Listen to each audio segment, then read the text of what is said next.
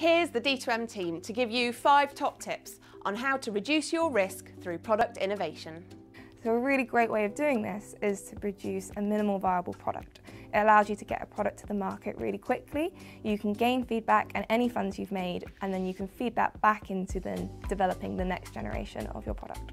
It's really important to patent your design rather than design your patent. The important part is to create a design that solves your problem and is useful, and not designed just with the focus of patenting it. You want it to be done right and be a good product, and that should be your priority.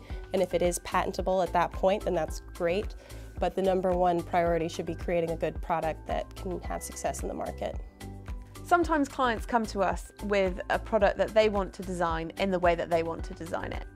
But it's really important that you always design your product for your target market. So the best way to ensure that this happens is to do a market-led development process, whether it's through online surveys, focus groups, or interviews.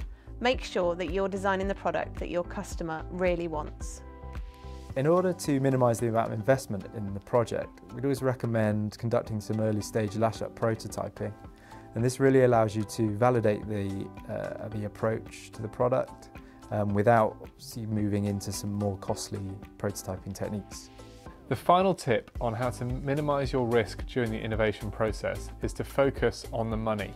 You really need to ensure that you don't run out of cash before you've either launched your product and you've got enough budget left for marketing and start to get some sales coming through, so you're getting some return on your investment, or you've got your product to a point where it's investable and you can bring in some outside funds to complete the product development and get your product to launch.